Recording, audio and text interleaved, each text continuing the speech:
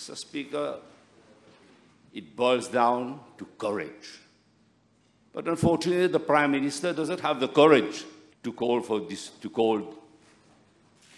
dissolution of Parliament. And we know the battle is on all fronts, be it in Parliament, on the streets, or in the court, if the need arises. And we know that what is legal is not always legitimate. This is a very wicked bill, introduced, as I've said, by a regime full of will.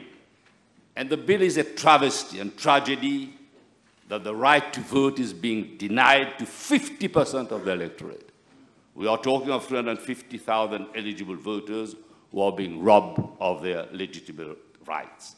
It is a betrayal, a perversion of democracy. Promises made are not being honored. There are indeed lessons to be learned from Rodrigue. Rodrigue didn't retreat in the face of pandemic. It held the Rodrigue Regional Assembly elections. Mr. Speaker, this bill has to be thrown into the dustbin of history. It is not only rubbish, but it is a symbol of a decadent regime, and the regime has to come to terms that it is a temporary lessee of Government House. On Labour Day, the Prime Minister hinted that he was not afraid to face the electorate. It was said in the presence of turncoats and ministers dancing to celebrate the poor turnout. He has been in frock and coat with the pants down with a deflated ego. He chooses to run away.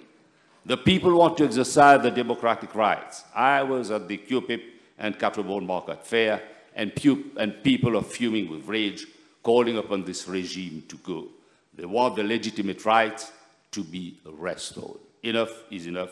The complicity and duplicity between the political arm of the executive and the réduit cannot last, Mr. Speaker.